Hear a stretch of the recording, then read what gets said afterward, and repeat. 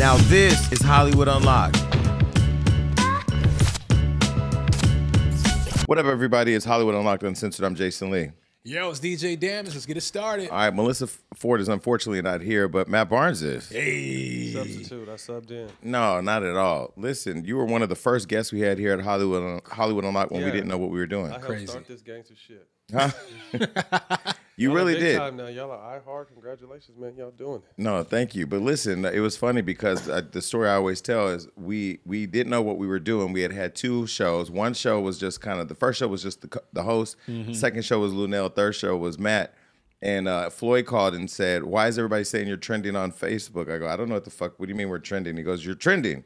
And so we looked, and our interview was trending at the time. We had that conversation. So you were the beginning of me chasing the trending thing. 3 years ago, right? 4 years ago? About 3 years ago, yeah. Congrats, man. That's not too long ago. You guys are moving it, though. Congrats. That's what's up. And then here you come out the blue with your own podcast, and now you're already on television. It's taken us 3 years. Shit. No, man, that shit was, we caught lightning in a bottle. You know what I mean? To be honest with you, I didn't really know nothing about podcasts. My partner and I was, both working ESPN and Fox. We get a lot of positive feedback. Like, you guys keep it real. Y'all need to do something together, blah, blah, blah. So we was chilling at the house one day smoking. I'm like, let's do something. I don't know what, but let's do something. He's like, I'm down. And I'm on the production side and TV and docs, films, that kind of shit. So I kind of just started, doing my homework, writing some shit down. And then I ended up being a guest on DeMarcus Cousins' Showtime doc. And the producer's like, hey, I heard you want to do a podcast. I'm like, oh, yeah, kind of, I guess. He's like, you should meet with Showtime. Long story short, we met with Showtime, no sizzle, no nothing. And now we're fucking records up. Wait, so the podcast is called All the Smoke? All the Smoke. Now, I haven't seen all the episodes yet, but is it like All the Smoke, like you guys are going in? Or, because I did see, of course, the Kobe interview. You got the last interview with Kobe Bryant. Yeah. What is the temperature of the show? Just real. I think my goal in every show is to humanize our guests. We've had Hall of Fame basketball players. We've had female analysts. We've had Sean King. We've had a kind of a variety of guests. But I really feel like the audience just wants to know what we're like off camera, off the court, off the field, off whatever the fuck we're normally doing, and just kind of be relatable. And I think that's where we really gravitated to, is because we keep it real. And we're very relatable. No. So you're not even 40 yet. You're turning 40. I'll be 40 in like 2 weeks, bro. And you're already retired. Yeah, I retired at 37. Well, how crazy! But are you enjoying retirement? I love it. I don't miss basketball one bit. I get my 14 seasons. What is it? 14, 16? 14. Yeah, I get my basketball fix by coaching the Twins. Obviously, I really enjoy giving back and teaching kids and being a part of that. And then I commentate on it. I analyze it, but I don't miss it at all. I just, I wasn't supposed to be there. Got 14 years, got money, got a ring. Why you say you wasn't supposed to be there though? Just I was the one. I was the long shot. You know what I mean? I went to UCLA, obviously, and I went in the #1 recruiting class, but I was the fifth highest recruit out of the 5. And then it took me a couple years to get my footing, but once I got my footing, I wasn't giving that shit back. So I outlasted a lot of lottery picks and #1 picks and people who were better than me in college or high school, but just no one had more heart than me, and I think that's what got me my years. Makes the story sweeter. Right. So after you were on our show, you went up to the Bay Area and you were with Golden State. Hey. And so how was that experience? Because it was kind of, we missed you here in L.A., but clearly you went there and you won a ring. It was good. Being from Northern California, it was good. I kind of feel like even though it was my fourth or fifth season back in 2007, it was really the first year I got a chance to play, and that was with Golden State. And we made NBA history that year. So to kind of come full circle 10 years later and able to be a part of a championship team, man, that shit was dope. For a long time, Klay Thompson was the only person in the NBA I wanted to have sex with, but I never really had a chance to meet him. That shit came out. I was about to say, I thought you said you wanted to meet him before all the sex shit. I was like, oh, I can introduce you, but after you said all that shit, I'm trying to figure out where he was going after. We were talking about rings. I was thinking maybe I could get one. Yeah, why not? Fuck it. Yeah. The last time I saw you was just in Chicago for All-Star Weekend, and everybody was there. I saw you at the Dwayne Wade and Gabrielle Union Spades party. Yeah. It was kind of interesting seeing so many superstar basketball players, and I've never been in an All-Star event like that. It was cool. D Wade always has dope events. He has little get-togethers out here that are pretty solid too. But but it seems like all of you get along, no matter what teams you guys were on. You all, it seems like I think it's all love. You know what I yeah. mean, and whether you have a direct relationship with D Wade or not, it's always gonna definitely respect one of the greatest players to ever to get down on that court. So I don't even play spades. I just went up there to hang out. We went out there to shoot the show. We got an amazing show that weekend with Kevin Garnett. And I was there for 2 days and I bounced. My light skin doesn't agree with that cold ass weather. No, it was 3 degrees. Too much. How did you feel about the new setup at the All-Star game? I thought it was amazing. I gave my homeboy Chris Paul a huge shout out because that was different. It was just competitive, man, and I think that's what fans want to see. You know what I mean? I think making individual games. Obviously, I think the beginning of the game started slow, but that fourth quarter was incredible. Wait, when you say it's different for somebody like me, or maybe people are listening, I have no clue about. I was courtside. I know what the fuck was going on. So they did something the way they played. Like each quarter was an individual game. Normally it's 4. Oh, I see. Okay. Normally it's a full game, but they played like individual games, and then the last quarter they had to go up to a certain score. So it just really kept everybody in tune and everyone competitive. So when that fourth and final quarter came, like you saw the best players, the best 10 players out there hooping. Because they were playing for it to like 157, 152 points or something like that. Yeah. Now the ending was, we were sitting there like, okay. The ending was weak. Yeah. To me, you got to change that. Maybe like if there's a tie, like the captains got to play one-on-one. Like LeBron and Giannis should have played one-on-one. First 1 to 3, the whole team wins the game or some shit. But to me, you can't play that hard and then lose on a free throw. That shit is weak. Should it be, do you think they should change it to like win by 2 though? I just think like that one-on-one. If it's if it ends up a tie or how was it? It was 152 to 152. It was like if he makes the one shot, So they won by 1. Yeah, but maybe a win by 2, or like I said, a one-on-one challenge real quick would have been that'd be crazy. And what's his name? What's the guy's name from Shark Tank? Mark Cuban. Mark Cuban was sitting behind me screaming, "There's no way this can end on a free throw line," and I did not know what was happening. Yeah, you were just there. I was just enjoying the free drinks. You were out there checking out the little shorts and shit. I will say this: checking out the little shorts. I'm really mad. I've missed a whole generation of being able to really enjoy basketball. Like now that I was there, I said to Tiffany, I said, "Yo, we got to come to every All-Star game." I'm glad I retired. Matt, you've been everybody loves Matt. We posted you one time. I don't know if it was last week or something. The comments that these people say on Hollywood Unlocked are so filthy. They're pretty much the thoughts in my head. They take after you, bro. They do. But you're a good looking guy. You know that. I appreciate that. And now an eligible bachelor. Very eligible. Wow. Okay, so we're going to get into that in a minute. Let me go back to All-Star real quick. So I was there, and I was able to finally meet James Harden, who I don't know, but I know like every time I see him, I feel like people see me and they're not comfortable around me. But it was good to be in a relaxed setting where people can have just a friendly conversation. But it was intriguing to see how everybody from different teams treated each other. It was like a country club kind of, like everybody had a respect. It's different now because I think back in the day, like used to be like enemies, you know what I mean? Because there was no social media. You worked out in your own city. Now LA is the mecca of basketball, so everybody has a summertime house here, and everybody's in the gym. One day it'll be LeBron, next day it'll be James, it'll be Paul George, it'll be Kawhi. Like everyone is coming through here at some point, you know what I mean? So you just see each other all the time, and it's crazy because I remember back in the beginning of my career, I used to think like, man, I don't fuck with him, but I didn't even know him. But then I'd end up playing with them or becoming teammates or playing and they're cool as shit, you know what I mean? So there's some suckers out here, don't get me wrong, but most of the dudes are real cool. So like I said, when you end up linking up or seeing each other, now you're seeing each other all the time on social media, so it kind of makes the bond stronger. So everyone is just cool now, and that's what I feel like people love about the podcast, because that little behind the scenes, like, I don't really fuck with this dude, what it's like playing against this dude. Like, we think about it when we watching y'all. You don't really know. But we have no idea who you had a tough time, playing defense with, and who get like, that's the stuff that we like to hear. That's what makes the podcast so crazy. I just think the little details, when Kobe was talking about his battles and talks with Mike, and KG was talking about his MJ shit, and D Wade has his stories, and Steph has his stories. Did Kobe say he had like a list? Like, he had a list a kill list at 13 of all the dudes who were ranked ahead of him.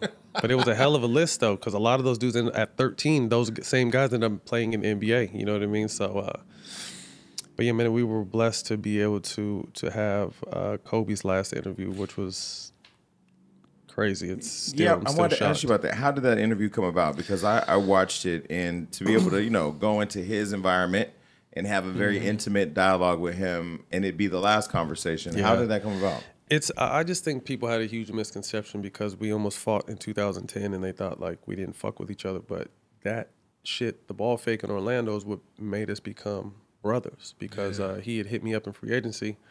I was talking to the Miami Heat. This is when LeBron was about to go there and they were about to get Bosh. And I was talking to D Wade and Pat Riley. And I was in Orlando at the time. So I'm like, shit, I'll just go to South Beach. Fuck it. But then out the blue, Kobe hits me, and I don't ever pick up numbers I don't know. I don't pick up numbers that I do know. You know what I mean? So, but for some reason, I picked this shit up, and it was Kobe. I'm like, what the fuck? He's like, yeah, you know, you want to be a Laker. Anyone crazy enough to fuck with me is crazy enough to play with me. You come out to L.A., and I grew up, you know, I'm from California, so I grew up a Magic Johnson fan and shit. So I ended up coming out here, and we bonded instantly. And I think we bonded too off the court because we were both going through some stuff in our personal life at the time. So we were really kicking it in the streets of LA and going to dinner and hanging out on road trips and really just became like it was crazy. Like through almost fighting, we became brothers. So we kept a very close connection. After that, you know, once I came to the Lakers, he made my sons feel like they're at home, man. Always had some shoes for them, always hugged them, always talked to them, and they're just like, you know, so they've known Uncle Kobe since like they're 3 years old. So just staying in contact and being cool. And then I would see him probably every other weekend because he was coaching Gigi and I coached the Twins. So he would always make time to come to our games. He'd always send the boys team new shoes.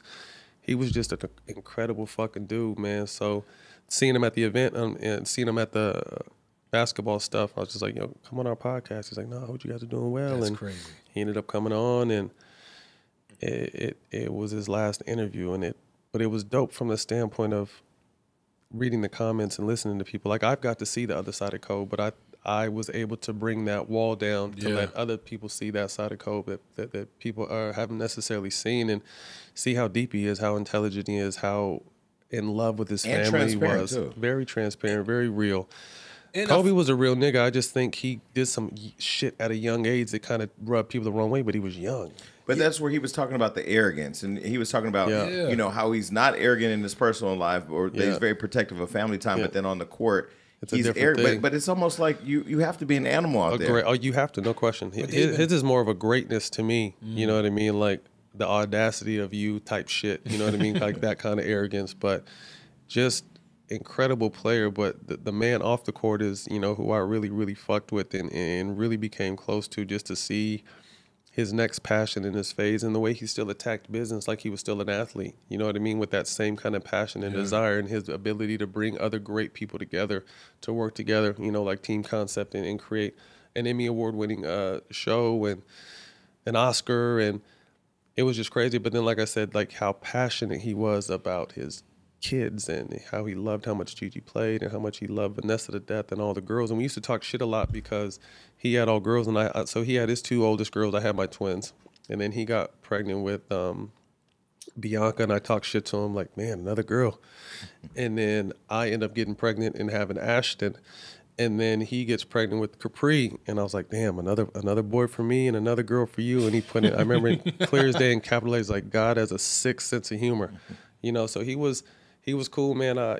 He was content with being a girl dad and just being an amazing just educator on life. Like I've said, when I've talked to two people, when I've just really sat down and talked to them, that I felt like I really learned something every time I talked to them. It was Kobe and John Wooden, the legendary UCLA coach. You know what I mean? Just like he was so intelligent and so integral about details and explaining shit. And it was just, we lost a real good man. I mean, I just feel like it's good to hear that side because, you know, me growing up being a basketball fan, you only heard Kobe's arrogant, Kobe's selfish, Kobe don't like passing the ball. Yeah.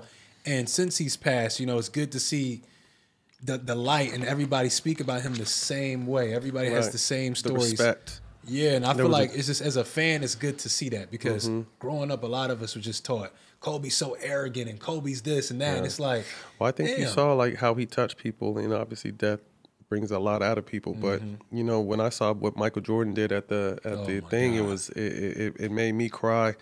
But it just showed like he really touched a lot of different people in a lot of different ways. And I have my own personal stories of how he just made me feel. I get chills talking about it, how he, you know, private workouts for my kids, sending them shoes, kicking them, whatever.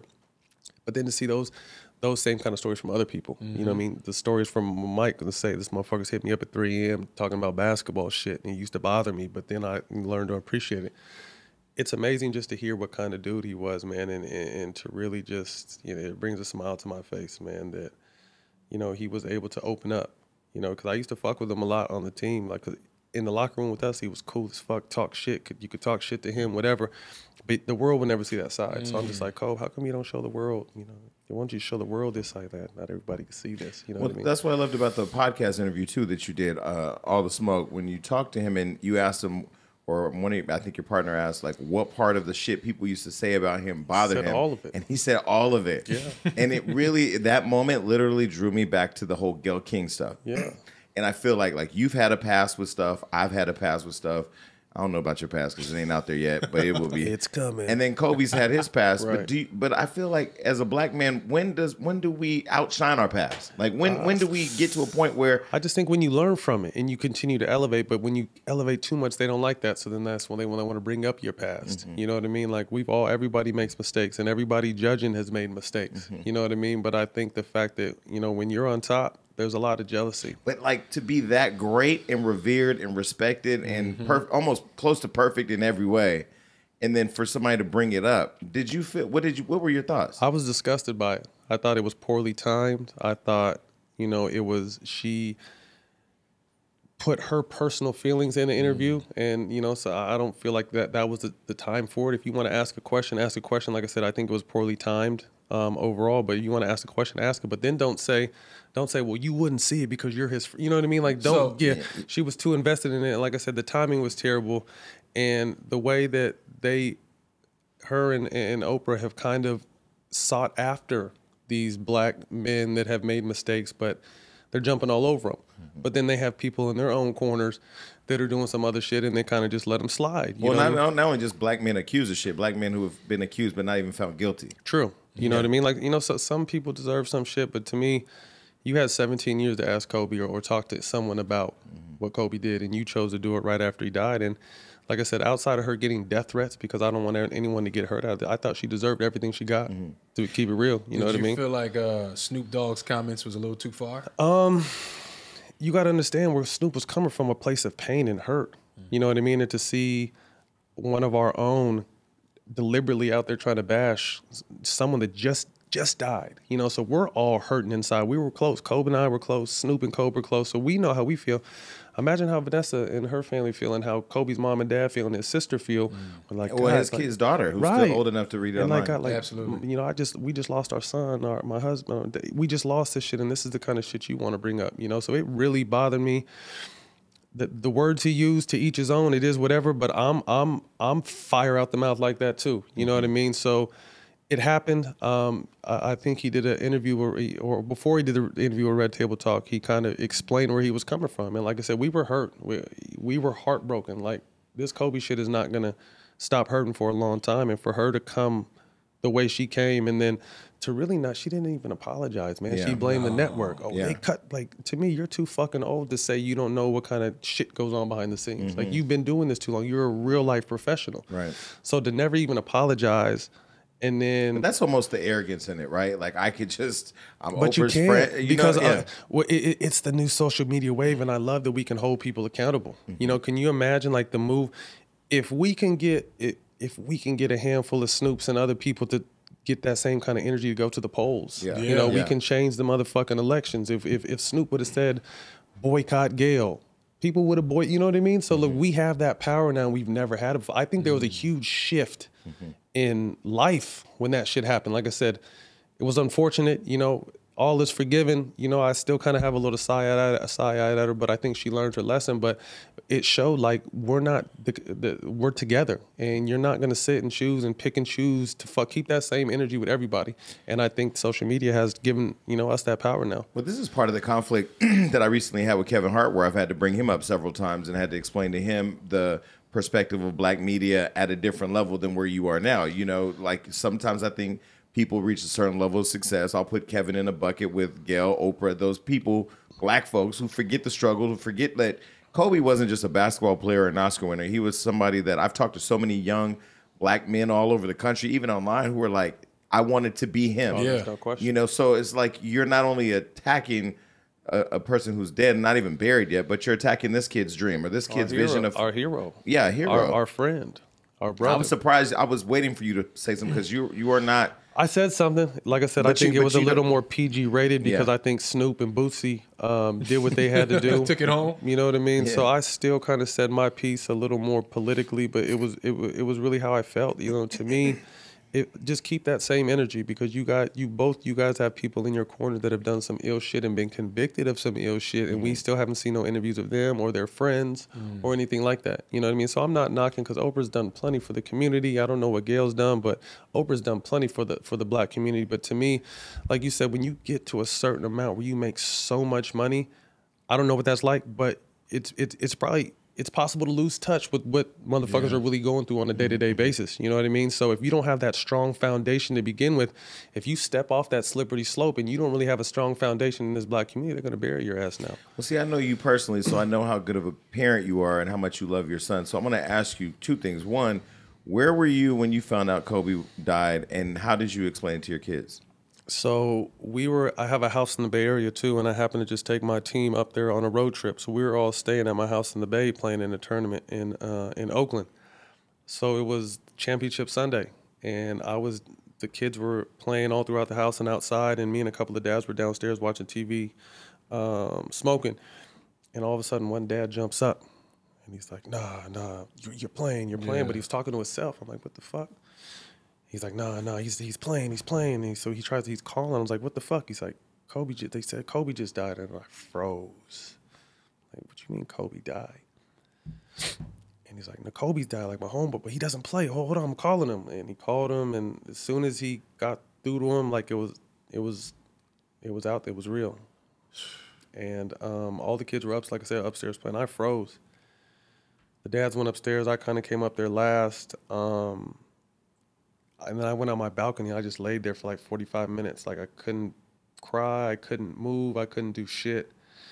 And then I came back in the house and all the boys are watching the TV and the twins' eyes are watering up because like I said, they've known Kobe since they was 3.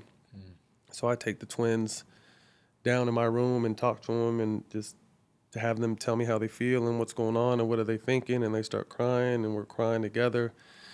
And,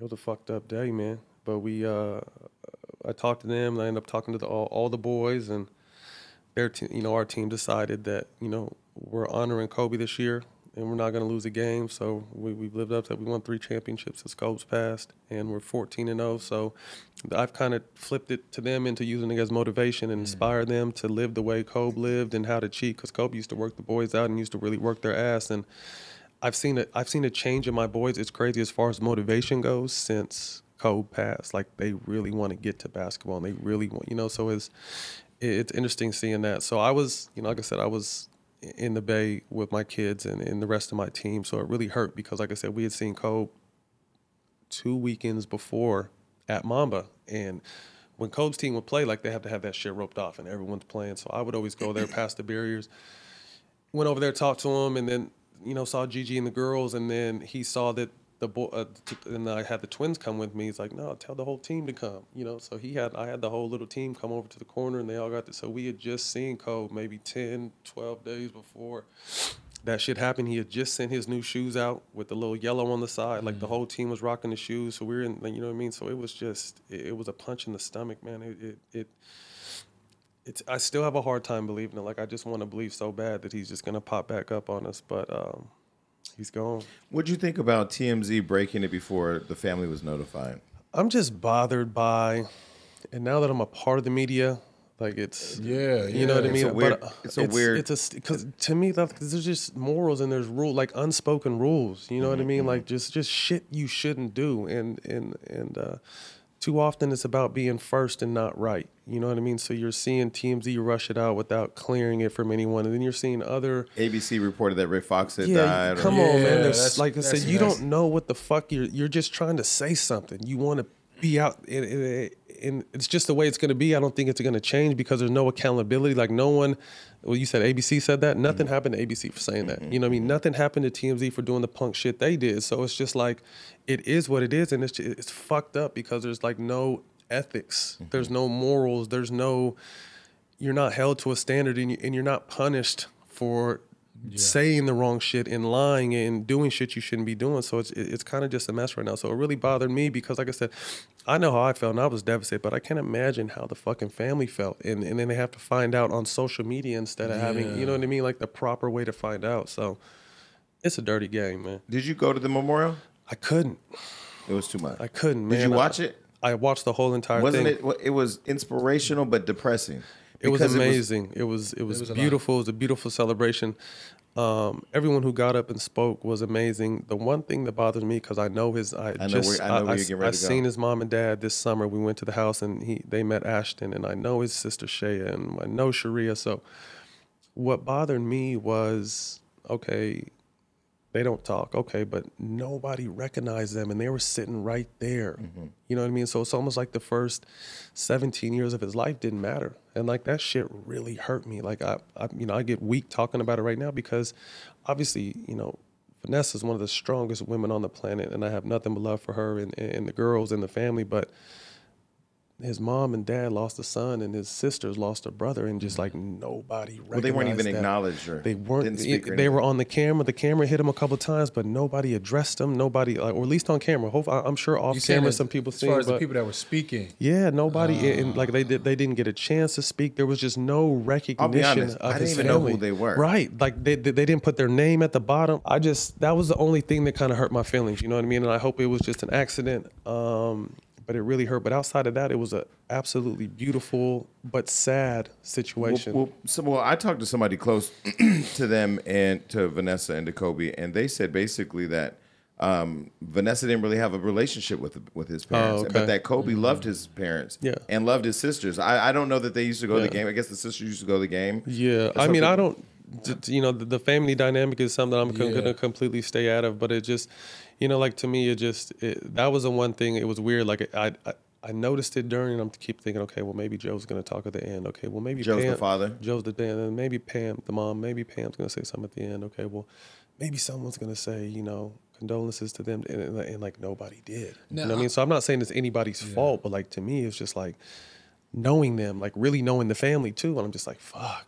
Now, am I tripping? I remember growing up, there was a story where his parents were trying to sell his memorabilia or something like that. I don't know if that was true or not. Yeah, I mean, like I said, I don't know what's true, what's not true, who got along, who didn't get along. But I've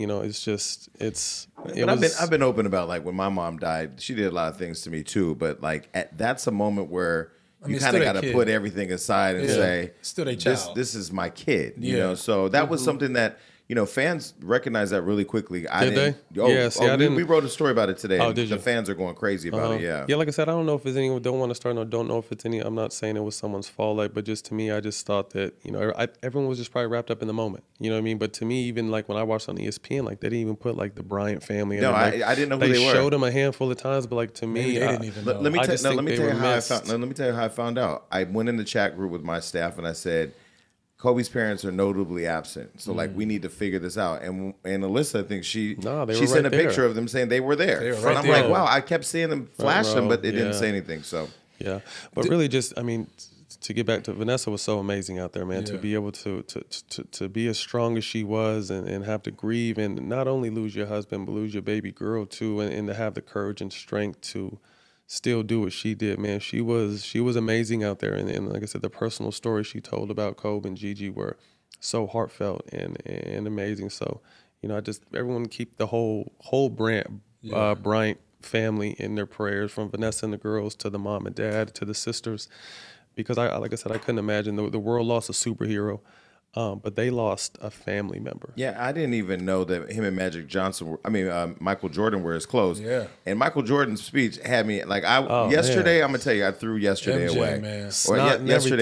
Yesterday was the day the memorial happened when this airs. But I watched it and I literally said, I'm taking today completely off. I didn't know how to function. I was hurt. There's part of me in watching Michael Jordan cry. Was you could tell he was speaking completely from the heart. And we don't get that from Mike. You know what I mean? Like Mike is the one, man, I don't even know how to put it, because to me, he's the greatest. He's this, and that, but he's just so detached from so culture. private. You know what I mean? So, and you got to respect that. You know what I mean? Like when you get to a certain level, you got to respect, man, that's my fucking Michael Jordan. That's Kobe. You got to respect whatever way they move. But at the same time, I made a post about it yesterday. I really felt we needed that. Like I needed to know Mike fucked with Kobe like that. You know what I mean? Because Kobe talked about it in our interview, how he and Mike talked a lot and how competitive they were and all that kind of stuff. So to see that kind of raw emotion from Mike, that shit, we needed that, Mike. Mike, we love you, we appreciate it. And I was telling my homies in my UCLA group chat, like, don't be surprised if Mike is out more now. You know what I mean? In honor of Kobe, because he mentioned it. You know what I mean? How proud he was and how Kobe is one of those rare superstars that really tried to give back. Like some superstars just give back to other up and coming stars. Like Kobe fucked with everybody. You know what I mean? At his Mamba Academy, you would have Aaron Donald and superstar baseball players and NBA stars and football players, all coming to just get little bits of them isms. You know what I mean? So Kobe is one of those rare people. And I think hopefully that continues to inspire everyone, and maybe it'll inspire Mike to just kind of come out and be more for us, because we fucking love Mike. But we need Mike more. Mike is just behind the scenes. We know he had a party in Chicago during All-Star. I didn't go though, but he was out. I mean, taking pictures of everybody. But I know what you mean. But just kind of out there, more kind of being a voice for, you know what I mean? Because he came from a different generation. You know what I mean? Like I would love to know that like Michael Jordan's voice was an influence on what culture is. You know what I mean? Because he's so relevant still with his fucking shoes and all the shit that's going on with his shoes and the other stuff he's doing. So I just wish, but like I said, to each his own. I respect what he's doing, but I would just say as a fan of his and someone in the culture, like we would love to just see more of Mike. Yeah. I do think though he did share exactly what everybody needed to hear from somebody who was that close. And it was also good to see that sense of emotion. I mean, I thought Shaq did a great job. Alicia Keys did it. I mean, it was perfect. Yeah, it was perfect. It was a little awkward for me, and maybe I don't know the history.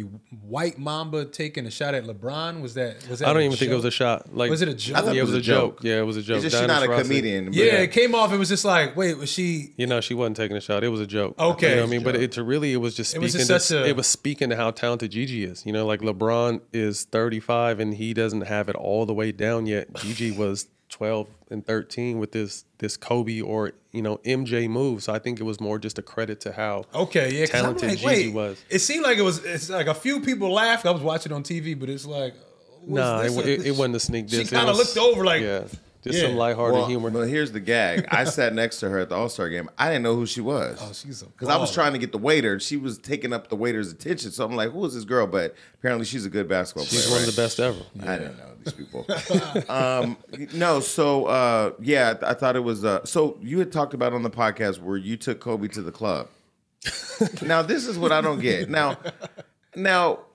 This is, I know you off the microphone or behind the camera, so I know who you are. You're pretty much who you show yourself. That's you are who you are. In front of the camera, off the camera. Yeah, now when he's off the camera, is he fun? Like, because I always saw him just as a brand. Super cool, man. But I used to be on his ass about that. You know what I mean? Because to me, like... Was that a way of keeping him, like, grounded? And Nah, because he's not arrogant. Like, you can't talk to me, you can't... Because like I said, I used to go at Kobe, talk hella shit to Kobe, and he would talk it back. Other people would talk, so it wasn't like that. But to me, it was just, I just wanted to loosen him up. Like I just tell, like loosen up, like let me shake your motherfucking ass real quick. Like really loosen up, like because we always got to see how dope he was and how cool he was and how funny he was, and then how serious he was when he needed to be serious. Like we saw all shades of him. So like I said, we connected. I don't even know how the fuck we ended up. We're in Milwaukee, Wisconsin, and Steven Jackson is out there, but he's hurt. So I'm just like, man, what the fuck's going on? It's freezing, it's snowing. So I'm in my room smoking. So I hit Cove up, fucking around, like, you want to come down and smoke with me? Nah. He's like, nah. Like, what you doing? I'm like, shit, Steven Jackson's about to go to this spot, like, right behind the hotel. He's like, I'm in. I'm like, what? You want to go to a club out here? He's like, yeah, I'm in. I'm like, fuck it, all right. So we walked out the back of the hotel to the alley, and it was me, Kobe, and Jack in this little VIP area in a club in Milwaukee. Were people surprised when y'all walked in? Probably not at me, but the motherfucking see Kobe, like, it's like Kobe. Like, so, and we were roped off, and it was like on this stage where it was really well lit, so everyone was just fucking staring the whole time. But, that was Milwaukee. But like I said, we were going through some shit at the same time when I first came here. So we were out in these streets, just hanging out and having a good time, and like I said, really bonding as brothers. And you know, he's kind of the one who put me on to celebrity chicks, because he was the one, like, he was taking me to these black tie events, and we were meeting all these actresses, and like, once you let me in the door, that's all. Like, you ain't got to say a motherfucking word. Like, let me in. I'm gonna do what I do. So Kobe was the one that kind of put me on Hollywood girls. But do you prefer the Hollywood girls over just the regular girls now? I've met a few really solid Hollywood chicks, but like, to me, I'm not as much as I'm in the media and in the blogs. I really try not to be. It's mostly just because I have a slick ass mouth. You know what I mean? So, but I really prefer to stay private. You know what I mean? So, to me, it doesn't matter who you are or what you do. It's just, I got to be able to vibe with you. That's it. But do you feel like maybe like a celebrity woman has a lot more to keep private, so you can trust more? There's something to lose. Hey. Absolutely. You know, absolutely. There's something to lose, definitely. So you always want to keep that in mind, because you just never know, man. You just never know. So you pop out the blue with the whole kid in relationship. I'm like, what is happening? Like, why did I not know this? Because I just tried to stay out the way, to be honest with you, man. To be like, you know, Beverly Johnson, the legend, her daughter. Okay, right. So I text you one day, because I try to be in your business as much as possible, but as a friend away. But I'm like, okay, wait, congratulations. But when did this happen? Like, did you guys both decide to just keep it low? I just tried to be low. To be honest with you, like I said, I was just trying to stay out the way. You know what I mean? I think my first breakup with my twins' mom was so public and nasty, and people had to choose sides. Like, that's the last thing I wanted to happen on this time. You know what I mean? So, but we stayed low. You know, we went to college together, and then saw each other at All Star and just hit it off, and we're with each other, hung out every single day after that. Irresponsible and had unprotected sex and got pregnant, and you know, had a discussion about that, but then chose to have a baby, which I'm so happy about right now, because I get to start all over. But just the situation didn't work. You know, I wasn't happy. You know what I mean? And so, like, we broke up like at the end of December, and it didn't really hit until towards the end of January. But I was just, you know, like I said, I really didn't want to ruffle the feathers. You know what I mean? I'd been in the media plenty of times for relationships, and everyone's saying, well, damn, you can't keep a girl. And then, like, you can, and I just realized I'm at the point now where, like, it's fucked up, because in both the situations, I just wasn't happy, so I chose to leave. You know what I mean? But a lot of shit came with that when I chose to leave both situations now. So I'm hoping that this next situation is just, you know, emotions and feelings, and everything will calm down, and, you know, we can get back to a regular schedule with our son and just be friends. You know what I mean? I think after 6 years, me and Gloria are as cool as we've been, which is great. And then, like, I would love to have that with this. Like I said, just because we didn't work doesn't mean we have to be enemies. Well, let me ask this question, and I'm going to ask it as sensitively as I can, because I know how much because I know how much you love your children. Love my children. You're a great father. And I know you love the child that you have with Ananta. But when you said you had the conversation, was it the conversation about not keeping the kid? We discussed, like, where we were at, you know what I mean, like, in life, and it was fast and it was new. And, you know, with Gloria, everything was fast and new. You know what I mean? The twins came along quick. With her too, you know what I mean? But I just think we both understood that, you know, we got to be responsible. Like, we were both irresponsible, and when you're irresponsible, stuff like this happens. You know what I mean? So I was more on the side of, this is fast. Is this the right move for us? You know, our relationship is new, and then, you know, her being a loving mom, like, it'll work. It'll work. So she had other kids. She had 3 kids from her previous marriage. So, like I said, amazing woman. The most supportive woman I've ever been with, you know, love her. It just wasn't the situation wasn't for me. You know what I mean? And it's and like I said, I just hope we'll get to a point where we can just co-parent and really be able to do everything for Ashton. Absolutely. What do you say would make you happy in a relationship? Like, what is those things? That's a question. That's a great, because we live in such a crazy world now. Like, everybody, she's definitely gonna have to be a freak, because everybody fights for love, but then once we get it, then what? You know what I mean? And I think, like, in anything else we're passionate about, whether it's this show or my show or basketball, like, we work our fucking asses off to be good at that. But we don't put that same energy in relationships. You know what I mean? Like, so you get in what you put out of it. So to answer your question, well, I don't know. You feel like you don't know yet? I don't know if, you know, this relationship is really I was going to say, why don't you practice the whole polyamorous thing? That's multiple relationships. Hold on. He knows how to juggle. He could be in a circus if circus was hiring. Motherfucker could juggle. I mean, because you're very transparent. You're good with kids. I'm very transparent. You know what I mean? You're sometimes good sexually. Sexually, you're great in bed, from what I've heard. And he's plugging me right now. And you do all the things that a man is supposed to do to a woman, and that's amazing. So why not try to have like He's trying to put this on everybody. A group thing. A group thing. I ain't got too personal because it's my friend. I can't do I've that. always been scared to do that because I just don't. The Me Too shit scares the shit out of me. You know what I mean? I was talking. I don't know who I was talking with, but I've only had like one threesome my whole life, and it was when I was like 21. Like I'm too scared of a girl to say something. And then with my reputation, I'm guilty before That's true. they say anything. You know what I mean? So to me, it's like even with single, whatever. Like I'm just cool with chicks. You know what I mean? Like when we kick it, it's not sex all the time. You know what I mean? We could just chop it up, talk, watch a movie, whatever, take a bath, whatever. So it's just like I want to make sure that like we're cool. So if it never has to even get to that place. Like I stopped having one night stands a long time ago. That shit is too risky. Like so I just think you got to be really careful these days because we have targets on our back and it's just a different time now. But do you see yourself getting married, like married and, you know, walking down the altar and having the whole, you know. Do you see yourself doing that? No. I see myself with a big ass bed and a bunch of niggas that don't speak English. But that's just me. I've been exposed to polyamory, so I just feel like, I don't know. But I feel like if you don't like one relationship, having multiple doesn't sound like the better option.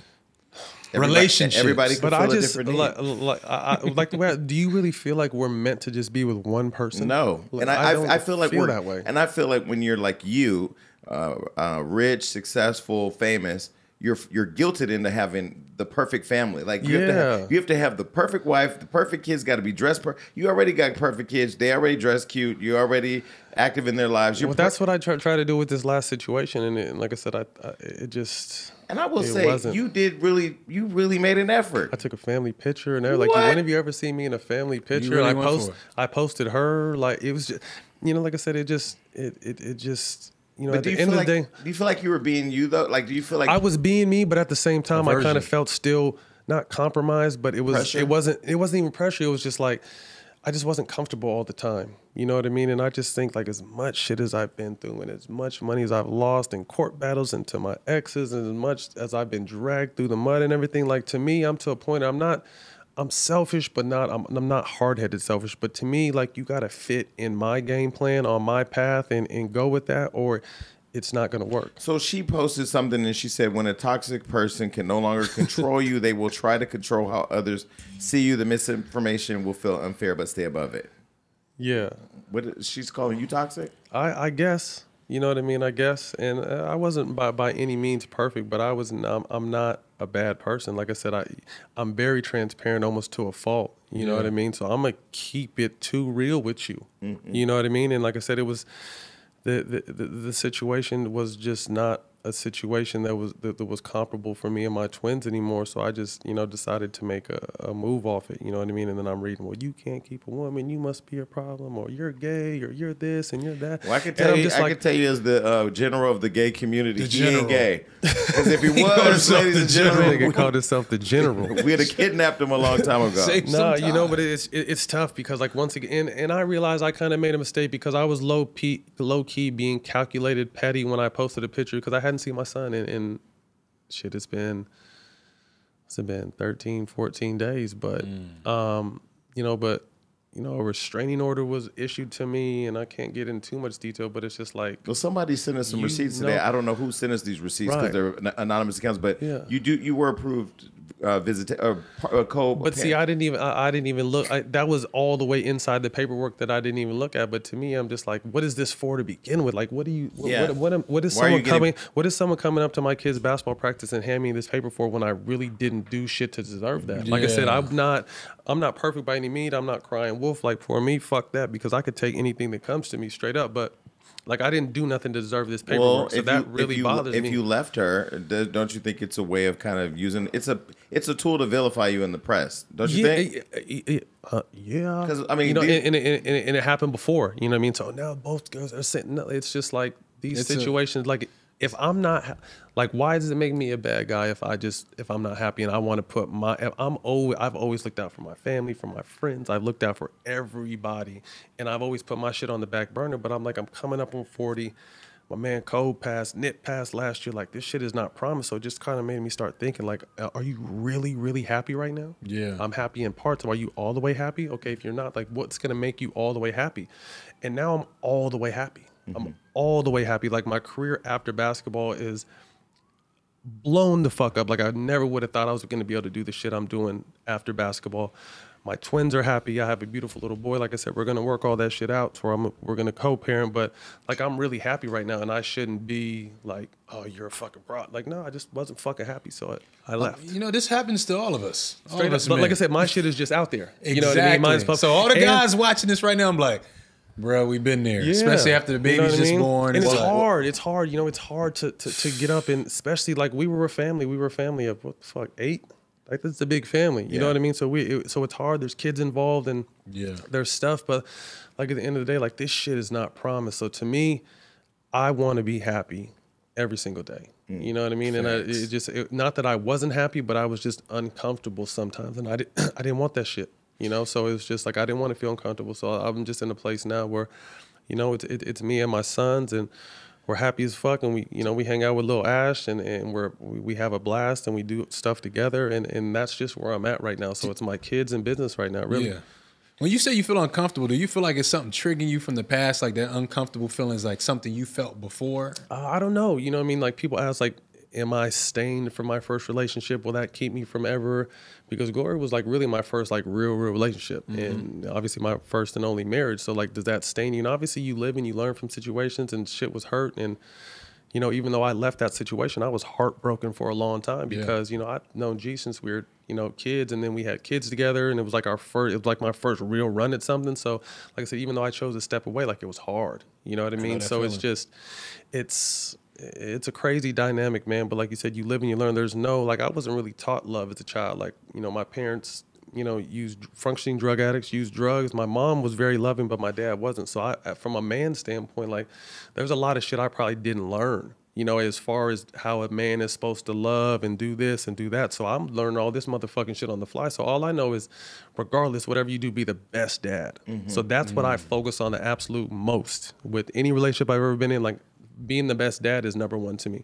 You know, my spouse came second, and that's just keeping it real. So that's all I ever really knew, is to be super dad. But I think at the same time, I wasn't being like a super partner. You know what I mean? So like I said, I don't blame Gloria. I don't blame my last. If they want to blame me, it's whatever, because I'm still trying to figure out this shit called life out. You know what I mean? In this relationships and being a dad and being responsible. Like, there's no book to this shit. So, you know, we're learning on the fly with no solid foundation to begin with. Well, one thing I will say, at least on the outside, because I didn't even know you were in a relationship, committed relationship, or a kid, or none of that. But I was kind of watching it, you know, from a distance, you know, with one eye, you know, closed. But it did. You were making an effort, you know, and I feel like hard, that's really all you can do. And if shit don't work out, it don't work out. It doesn't. You know what I mean? But she's spite in there, man. There is. It's spiteful. I was talking to my man. It's just like I really, and not that I'm even, like I said, because I was a motherfucking role player in the NBA for 14 years. Now my post career is popping, but I know who I am and where I fit in this whole ecosystem. So I can imagine how someone who elevates a superstar acts. But like, you can't break up and just go your separate ways anymore. Like, it has to be, someone's gonna get in their ear, a mom or a family member is gonna get in their ear, and it's gonna become, well, fuck this motherfucker, he probably did this and that to you, and it's crazy. You know what I mean? So it's just, it kind of is what it is. The storm will be weathered, and luckily there's 24-hour news cycles where someone else's bullshit is gonna come up and it's gonna take the way of my bullshit. But you know, like I said, like, my whole thing is like, I can't go through another 6 years of being like at war with the mother of my children. Like, that so shit is mentally draining, financially draining. It's just draining. You know what I mean? And like I said, I'm finally in a good place with the first ex, and you know, I'll get there with this ex. What is your relationship with Derek Fisher?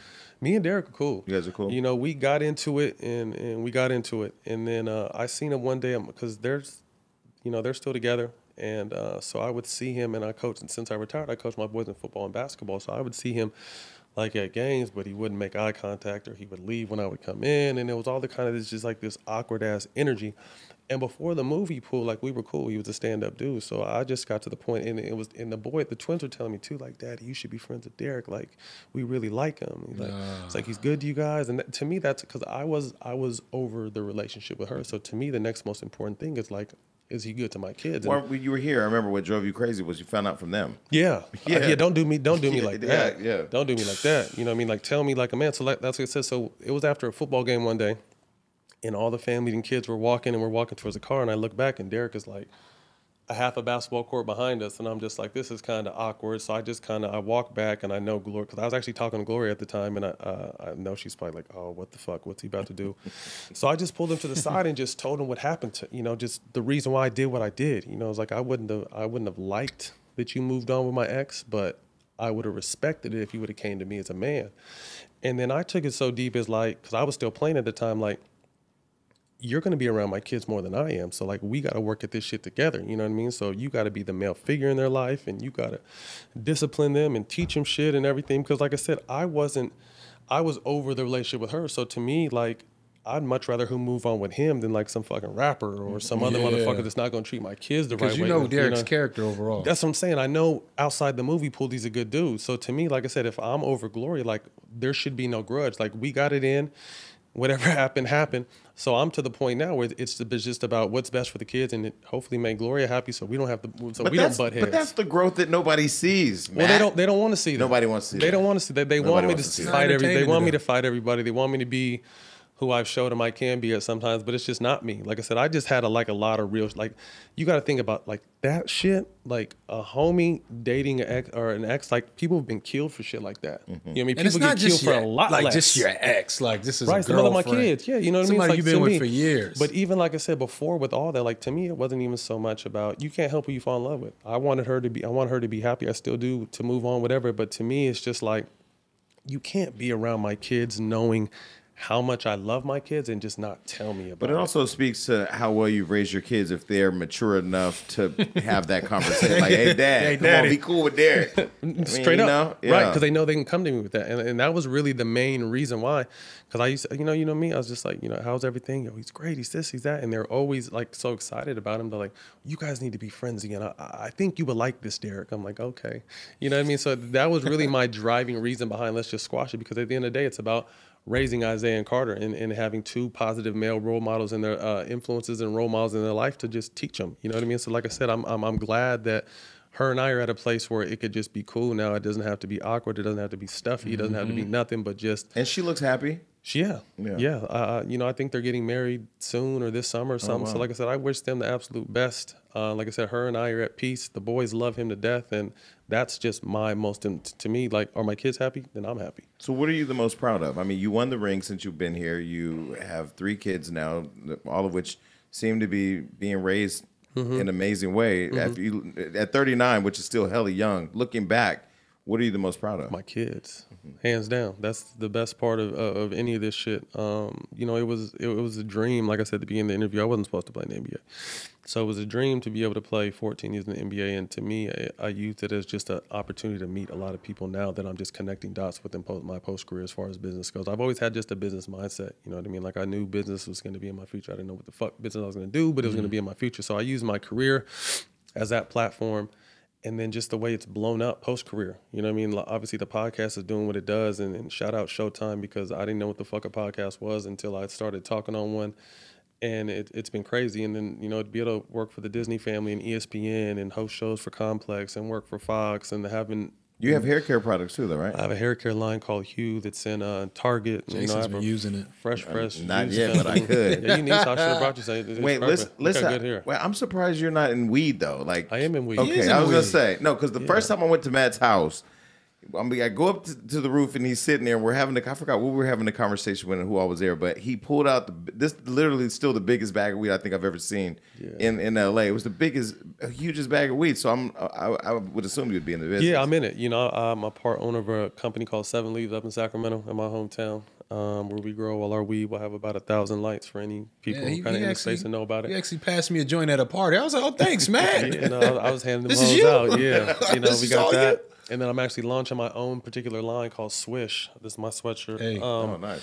That we're dropping a whole line of CBD skewers and a whole line of THC skewers. So, yeah, I mean, I have several different, and I'm to the point now where they're hopefully in the next 6 months, everything's going to really start turning over and it's going to be dope. So, but definitely what I'm most proudest about it is my kids, man, and getting a chance to just be the best dad. Because like I said, like me and my dad are great now, but it took 27 years and my mom to die until we got to the point where right now that's my dog now. But I missed that first 27 years. So to me, like I just always told myself, man, if you ever get a chance to be a father, that's number one to me. So that shit came before anything else and will always come before anything else. Well, speaking of parenting, last question I'm going to ask you, since I did see you at D. Wade and Gabrielle Union's event, with the whole thing that's going on with Dwayne Wade's son wanting to transition and be acknowledged as Zaya, and Bootsy and all those people attacking what their choice is, what do you think about that? I think it's disappointing. I think that our community overall is not very educated on the subject matter. At all. First and foremost, I don't think that, talking to Dwayne, that he wanted his son to choose this path. You know what I mean? He, in his interview, you know, he said he had to really look at himself in the mirror and figure out who the fuck he was, because he said his son knew who he was, or who he calls his daughter now. She knew who she was. So some people are saying, and he said he started seeing signs at 3 years old. And I believe that because I've seen signs in kids 4 or 5 years old. Like you could just tell, like it's different, you know, and it's not even different in a bad way. You just have to understand what that different is. So to me, you know, with this son, was he 12 now, 13? 12. Or daughter, excuse me. What's the opposite? You're saying, fuck this, I don't agree with you, and I'm just gonna disown you, and you might, you know, commit suicide or get on, you know, to me, they just took the only route now, like, regardless of whatever the fuck decisions you make, you're my child, I'm still gonna love you. And they're supporting you. And I'm sure there's other people doing what they're doing, they're just not in the public eye. Yeah. You know what I mean? So they're the first couple that has had to stand up and take this. And I think they've done a tremendous job. And like I said, I just don't think we're very educated. Everyone, well, they're too soon to know what they want. But if you hear her talk, she knows exactly who the fuck she is. Right. Very intelligent, Right. very grown beyond her years. So it's just like, who the fuck are we to say what she can do?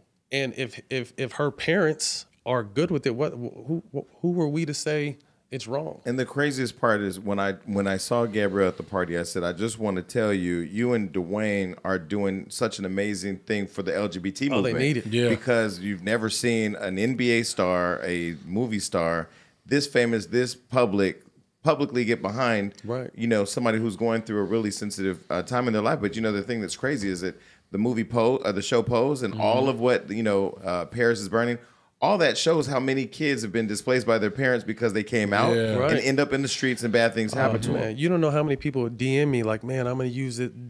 I say Stephen A. Smith kind of got our buzz, but Dwayne Wade's interview put us on the map. And I got so much crazy positive feedback from that. Like, I'm going to use this to talk to my dad, or my dad kicked my brother out. Maybe we can use this to sit down and bring our family together and talk. And like you said, it's needed. It's so needed, you know, and it's, I can't say enough good things about what they're doing and how they've really taken this stand, because like I said, it wasn't something, okay, I'm going to, you know, I want you to be a girl. Or, like, I don't know, any dad can honestly say they want that to happen, but you got to face real shit when real shit happens. So he can't, like he said, he told me, he's like, man, I had to look in the mirror and find out who I was. But what I loved about speaking to Gabrielle, she said, we don't know everything. So if there's anything we're not doing right, tell us. That's I was right. like, damn, how real. could you not support that? Right. Plus, who the fuck wants to, why are people bullying a 12-year-old? It's a kid. I don't know. This is a different space, but I appreciate, and I do appreciate, you know, our friendship, because, you know I'm gay as hell, and you support me, and you tolerate me. Jay's tried me a couple times too. Like, No, I have not. try me, Wait, like, this is try to get this at is a me, story. but he tried to do some slick shit. Like, remember when I moved to Memphis, this nigga's like, you want me to come out there and help? I'm like, help with what, bro? Out there and What help. you talking about? he's gonna move a box or two? I got movers. You I'm sure? like, are you bored? I mean, like, as a friend, I would want to come and hang out with my friend. He's like, nah, nigga, it's a lot to do out here. I'm like, damn.